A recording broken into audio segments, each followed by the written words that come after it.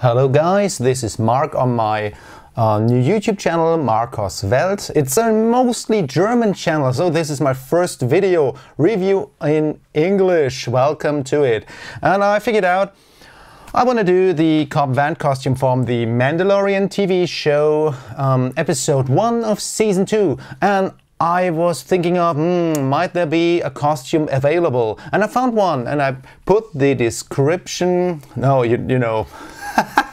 Give me a moment to get used to speaking English.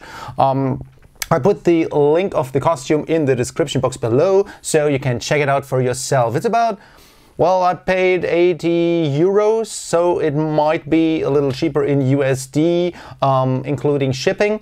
Let's check it out. I only do reviews on costumes which I do not find yet on YouTube reviewed. And so I was checking out for the Cobb Vanth costume. I didn't find it, so there I go with my review take on it. There's half of the costume stuff which I consider carnival stuff. I'm not going to use it, but I'm going to show it to you. And this is what the Chinese guys manufacturing it consider the gauntlet. Keep in mind that Cobb Vanth, the character played by Timothy Olyphant, has the Return of the Jedi version gauntlets from Boba Fett. No, this is ridiculous. So, I'm not going to use that. Where's the other one? We'll see. Oh, here it is, here it is. As you can already see, it has no likeness at all to the original gauntlet from Boba Fett. I can't even tell if it is going to be the left or right version of it. It's a ridiculous joke, but keep in mind, for a carnival costume, it is okay, but I'm not going to do carnival, you know. I'm a serious cosplayer. I did an unboxing video in German because, like I said, my channel is mostly German, and in the unboxing video you can see how I simply unbox all the stuff. And now with everything out of it and doing some cutting stuff, I realized there is no English version available. That's the reason why everything is put already unboxed on my table. Now let's get to the serious stuff which I really dislike.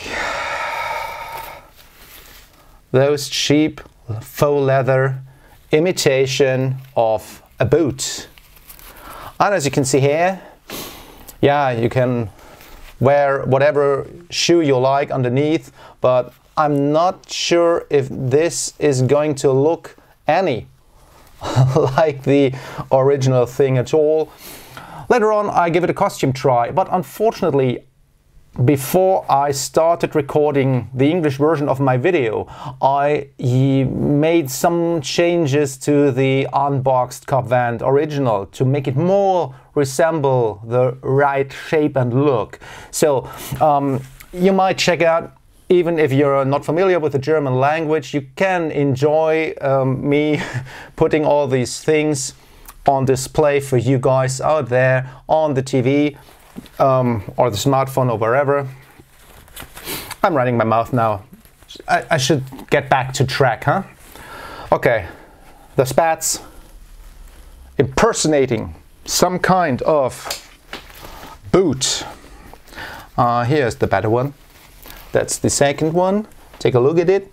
Faux leather, yeah, quite clear. There's some straps attached to with Velcro. I'm not that deeply impressed. Now you might ask, why the heck did the guy bought the thing in the first place? I'm going to show you. There are 4 reasons to buy this costume as a base for a very, very good and high quality Cobb Vanth costume.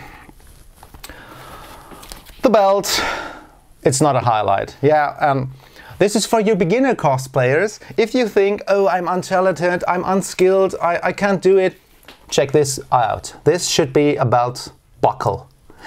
Now, I can tell you, every one of you can do better than this. Everyone. Even if it's your first cosplay, you can already do better. The belt, I might have used it, but take out those cracks and folds and whatever's, and you can't use it. You can't use it. The pouch, a functional small leather pouch. You can use that one for some coins or stuff on conventions. Always helpful. But I think I keep that one and discard the belt. The holster actually looks quite decent. I gotta say, I'm not sure if I can wear it. That's not because I think it looks not that great. I think it does. But the loop, I don't know if I can attach it to a belt. But we'll see later on. And I'm also not sure if I can put a gun inside. It's a bit like the holster from the Mandalorian Din Djarin himself.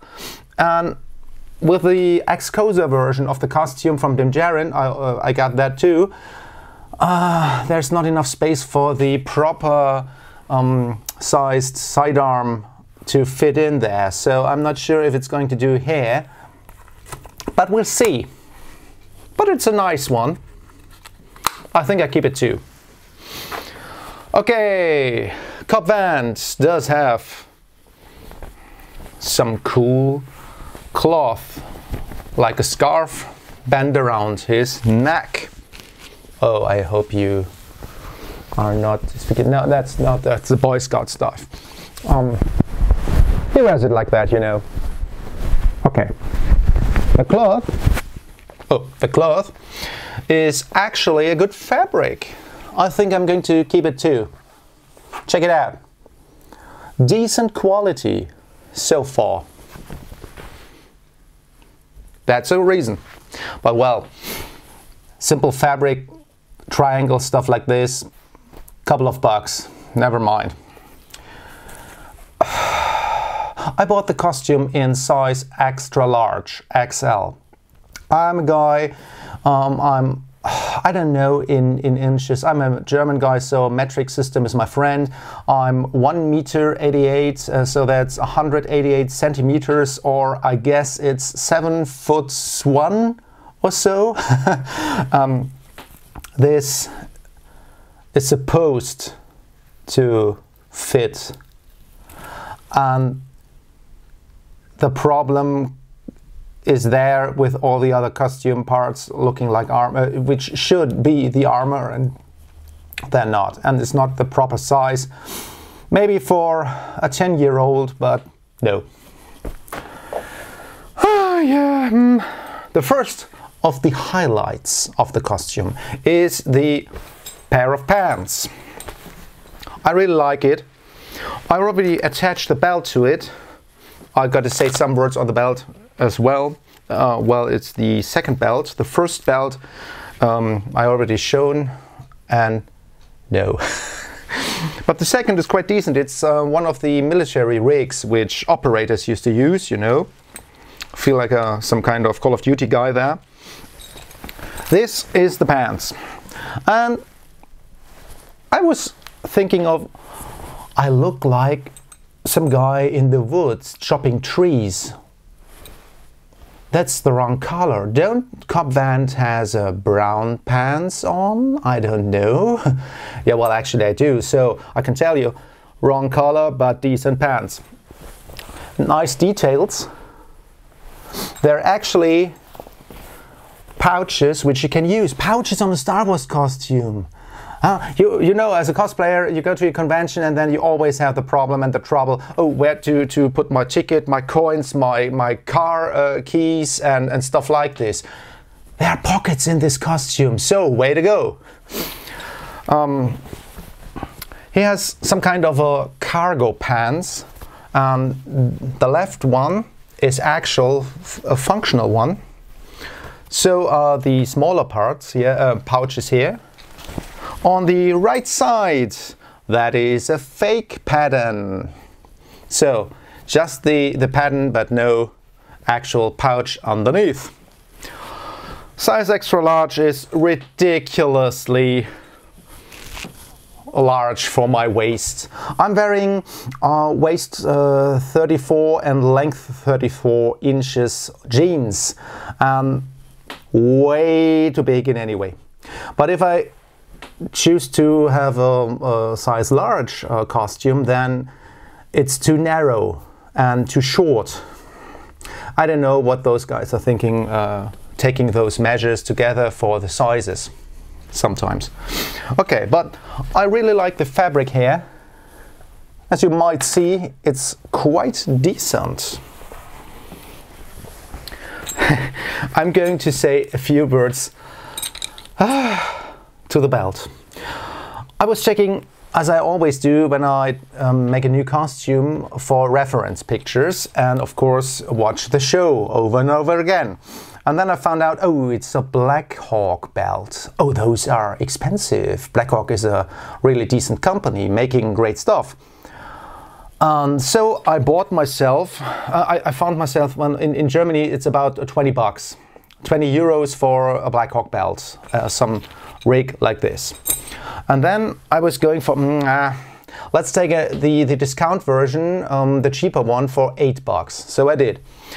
I unboxed in the German video the belt, saying that the original version is from the company of Black Hawk, and then I got this into my hands, and where it is? Here it is. That is the original belt which came with the costume. It is the Black Hawk original.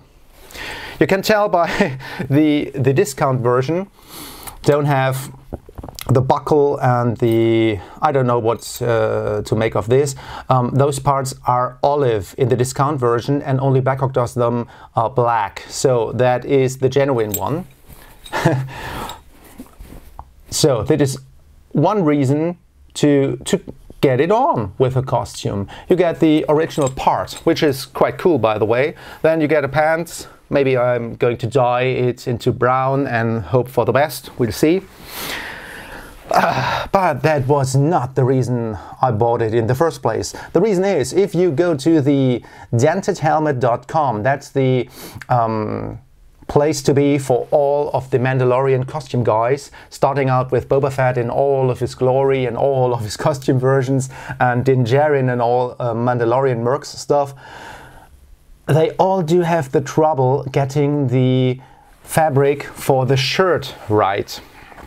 There are even guys out there who bought themselves for, let's say, 70 or 80 bucks, in US dollars, of course, the right fabric for the shirt. Okay, like I said, the shirt is about 80 bucks. That is the correct shirt. That is one of the reasons I bought it. And then keep in mind, you already get the correct Black Hawk rig with it. So, great stuff. That's the shirt. Right shape, right color, right fabric, way to go. Decent stuff, guys. Decent stuff. I really like it. I put it on later, you will see. And the other thing which is a bit off is, remember the gloves Cobb Vanth uses? It's the same as Moff Gideon, the character from season 1, the final episode, played by Giancarlo Esposito, and he uses those paintball and airsoft half-finger gloves. Those are black. Cobb Vanth has the same model, but in tan. I bought those before I ordered the costume. Those came with the costume. So I think it's quite cool they included them, because it wasn't shown on the picture. They included the gloves, so I'm quite happy I got them all along, but wrong color. Yeah, well, a matter of, I guess it was 10 euro. In the US it should be way less than this, so but decent gloves, but all for Moff Gideon, not for Cobb Vanth. The second thing which I was looking forward to was the flag vest of Boba Fett. It received some kind of an overhaul. As you can see in the show, it has some stepping I don't know if it's the correct term in English, but I use it anyways. You know, I got lost there. So it is different, okay? It simply looks a bit different than the Boba Fett original. And I'm going to show you the stuff attached to it. The Chinese guys always do that. They think cosplay is a matter of cheap leather crap looking like metal parts or armor parts. I repeat again, my size is 7 1 inch in height. I ordered the costume in extra large. This is supposed to fit my size. I'm going to show you what I did with EVA foam. That's for my Boba Fett costume, which he has later on in the show. I don't know, but maybe you understand why I just keep the vest and detach all these silly crap from the vest. That's the actual size of the thing. Okay, so I had to get rid of all this crappy stuff. That is the back part, which is quite decent that you can Velcro it on. I'm thinking of keeping that one and simply repainting it, getting rid of these, oh yeah, it's already attaching itself, of these silly looks, and getting it done in a proper way with a dry brush and some silver, and we'll see how that works out. That is the padded flag vest. What I like there is if you order a Boba Fett flag vest, it's not padded, it's not, I don't know, stilted or whatever in any way. That one is. And you can tell where I removed those fake leather stuff. The upper arm section is a bit tiny compared to the original one. I'm going to show you the original one. It's from Man of War Studios, for those of you who know. Great place to get your Boba stuff from. Boba Maker has it as well. This is my DIY stuff for my Empire Strikes Back Boba Fett. And as you can tell, the arm section looks not that big as it should be. Yeah, and see that? This is not around on the cheap Asian version. But well, actually, fine for me. I can do it later on if I want to, but you won't see it when I attach some of those armor parts to the vest, and it'll be fine. Okay. Yeah. And I tried to make a decent Cobb Vanth costume out of that China stuff. So far, you can use it as a carnival costume as well, and it's worth the price, I can tell. If you are looking for an improved version, more getting there to the original character than the carnival version, you can totally do that with the included soft parts, especially if you're looking for the shirt. I really like the pants, but I think the color is not right, so I'm going to check out some things. But let's see how the parts are matching together when I have them all on me. And now I do have my costume on, and as you can see, it fits me. I have size large. As I mentioned, I'm a guy in Imperial, I'm 7 1, and in the metric system I'm 188 centimeters tall. My German size is 52, if anybody of you can make something out of it. As you can see, the costume fits me quite nicely, except for two things, and I'm going to point it out as we speak later on in the video. But let's start up with the shoes and the bottom part of the costume, so to speak, the spats. I really like the spats because they have the quite correct fabric. It's part of a leather, and they do look like in the show. What I did is I combined it to my boots, which I use for my Mandalorian costume, but you can see it's in the show when Timothy Olyphant represents the character of Cobb Vanth. He uses some kind of, don't know the correct English term, combat boots or adventure boots, so to speak, but you'll figure it out if you type it in Google, and then you can check it out there. Okay, I really like the pants. The pants are phenomenal. They not only do they have functional pockets, no, they are the right shape, the right color. They do everything they should do. So you can put in your car keys, your smartphone, if you're on a convention or occasional cosplaying on a party. And I really like the rig. That's not a simple belt, it's a tactical belt, just like an army rig. I pointed out it is the model from the manufacturer Black Hawk, and I really like that. It's the right shape, right color, everything perfect. Okay, coming to the holster belt. Yeah, the belt is okay, but not very good if it comes to the buckle. But in the unboxing part of the video, I already have said so. So, moving on to the shirt. Phenomenal. I like the texture, I like how it fits me in size large, it is quite good. But coming to the flak jacket. I do have some difficulty in breathing in because it's very tight, and tight is not super easy, and well, I do have difficulties moving around in this, so for a guy who is into the costume and really wanted to have it, I recommend putting on the extra large version. I do have the one as well, and it fits me more better, but only with the flak jacket. The shirt in extra large and the pants are so extra large, it is too big for me, and so I really dig the large version. I prefer wearing those parts. The gauntlets. See for yourself. You cannot take this serious, guys, seriously, not even as a party costume, no.